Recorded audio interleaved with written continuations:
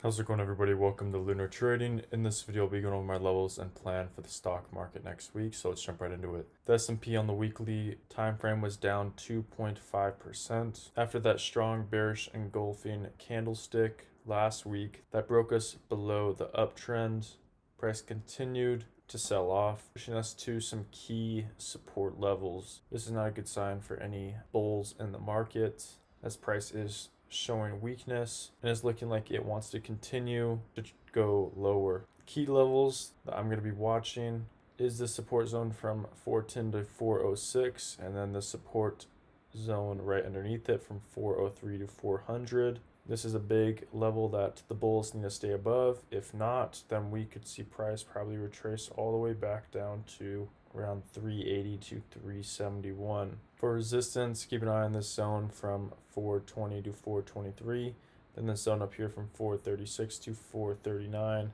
then that previous uptrend. A lot of times price likes to come up and retest the bottom of it, creating a lower high before continuing towards the downside.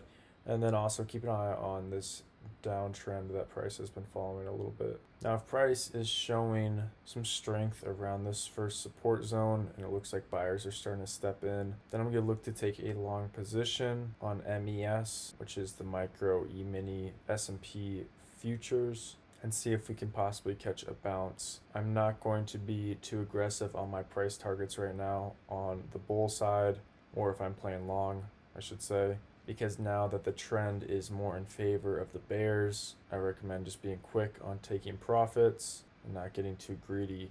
As the saying goes, the trend is your friend. So it's important that we manage our risk to reward properly right now if we are playing long. Now, if price pushes to this resistance zone, I'll look to take a short position on MES as well and see if we can catch a move maybe back down to the support zone. If we are playing short, then it's okay to be a little bit aggressive on our price targets, as the trend is in our favor. Now, if price begins to consolidate along these support zones, it's showing that it maybe wants to reverse.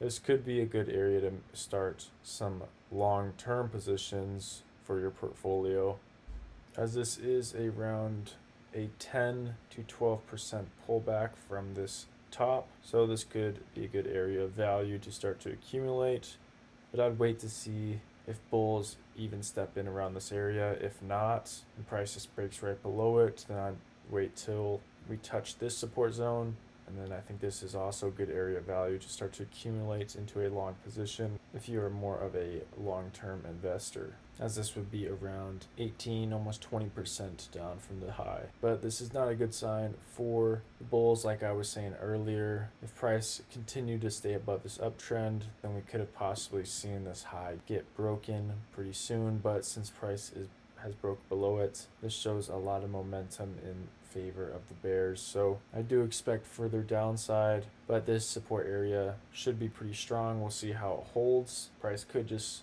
slice right through it, or we could see a decent bounce from it. Like always, I'll alert any trade I take in the Discord. You can chat with me and over 1,000 members in the community that give out their different trades and investments that they're taking. I'll give you guys my personal thoughts and trades and investments as well. So check it out, link down below, and subscribe to the channel if you are into these type of technical analysis videos. I'm going to be doing more on crypto, mainly Bitcoin and Ethereum, as those are the top dogs in the space, but I might do some altcoins as well. So I appreciate any support you guys show, but have a great rest of your weekend. Take care.